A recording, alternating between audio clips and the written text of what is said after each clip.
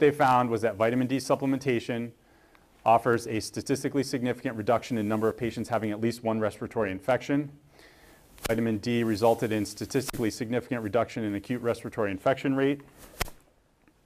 Vitamin D offered a strong protective effect for those with baseline vitamin D levels serum less than 10 nanograms per ml. If you live above the 37th parallel in the winter, you don't make any vitamin D.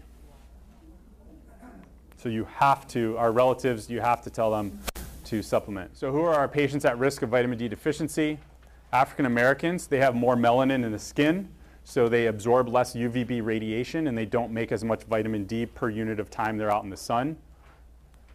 Obesity. I guarantee you every man in this room, if I check your blood level for vitamin D right now, if you're not on it, you're deficient. Because a lot of the problems linked to vitamin D deficiency are rampant in the African American population. Hypertension, diabetes, overweight, obesity, and just even vitamin D deficiency itself, again, is in 2/3 of the free living U.S. population who are black. Cases. And just before you run off, Nigeria reported our first case, 27, 28 of the month. We still only have 65 cases. I know you were going to... So we need to look at what is happening in Africa. As of last night, Africa has 2,700 cases. But here's why we should be bothered. There are only about 5 countries that account for half of these cases. South Africa, 709 cases, tops the number of cases in Africa. Egypt, Algeria, Morocco, Tunisia. Now, these are the 5 countries that account for half of the 2,700 cases we have in Africa. But here's what we need to see. Egypt, Algeria, Morocco, Tunisia. These are countries in Northern Africa. So we see a lot of the virus concentrated in Northern Africa, not so much concentration of the virus in the southern region of Africa. Today, we've seen the updated numbers, 65 cases in Nigeria, but we need to look at the fatality rates.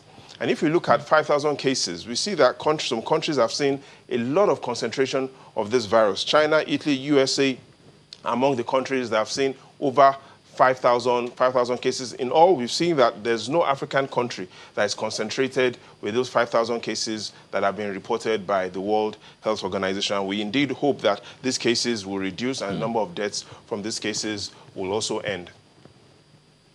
And this is the countries with the lowest fatality rate? So there's some hope. South Africa, 709 cases, no single fatality. Russia, Qatar, Armenia, over 500 cases, no fatality. So Nigeria shouldn't be concerned because the evidence from the World Health Organization shows that there's a 96% chance that even if you do get the virus, you have a 96% chance of surviving. When the CDC makes recommendations like avoid the sun between the hours of 10 a.m., these are actually great recommendations. But they're not for us. But they're not for us. I mean, I don't fault them for looking out for them, but we have to stop believing and looking out for us. I checked my blood level. Normal blood level should be between 35 and 50. My blood level was 9. The bottom line is, what should you do, guys? You should have your blood levels checked. Now, if you're taking a multivitamin tablet a day, how much vitamin D is in there? It's about 400 international units. The average African American needs 3,000 to 5,000 international units per day. It is very difficult to overdose on vitamin D, by the way. I take 5,000 a day, 5,000 international units a day. Okay, so what you're getting in a multivitamin is not enough. I think this research has implications beyond the African American community, but it is most specifically, the findings I've been talking about are most specifically linked to the black community. But vitamin D deficiency is fairly prevalent even in non-African Americans in the United States. Because the recommendations that is helping them stay relatively cancer-free is killing us. It's not like it's just like, oh, well, it's not like a, we're just not being helped. No, we're being hurt by these recommendations, and they know it.